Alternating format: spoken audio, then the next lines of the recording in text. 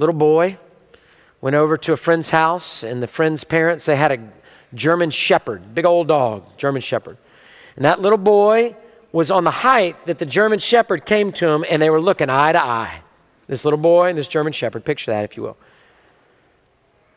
And the little boy began to pet the German Shepherd, and the German Shepherd began to become a caretaker of the little boy. And there was a connection between this big dog with these big teeth and this little boy that's sitting here with little teeth and being able to have this connection of love.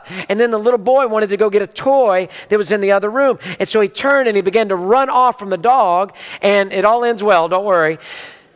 The dog growled as the little boy began to go off away from the dog. And the owner of the dog said, little boy, son, stop right there, stop right there. Do you hear him growling? He says, yes. He said, he doesn't want you to run away from him. He wants you to take him with you. And then the little boy and the little dog go in the other room to get his toy. Let me tell you what, God's not growling at you in anger. God's not waiting to attack you and pounce on you.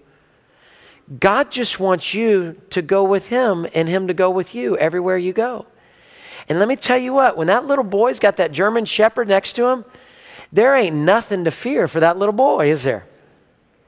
And when you and I go where God wants us to go, not my will, but yours be done, and Jesus goes with us and we go with him, you've got nothing to fear.